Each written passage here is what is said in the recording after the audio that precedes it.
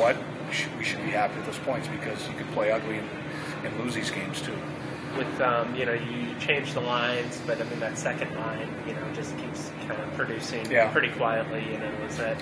Yeah, you know what? Usually they're checking the top two lines, and so they have a big responsibility there. And but tonight they contributed 5 of 5 goals, which is huge for us. You'd think that if we get secondary scoring, or to a certain extent that's primary scoring, that we would be able to pick up and get a power play goal or get something out of the Schwartzes and Dakota, but it just wasn't the case tonight. And, I thought we looked a little disheveled back there defensively. I think we really missed David McDermott tonight.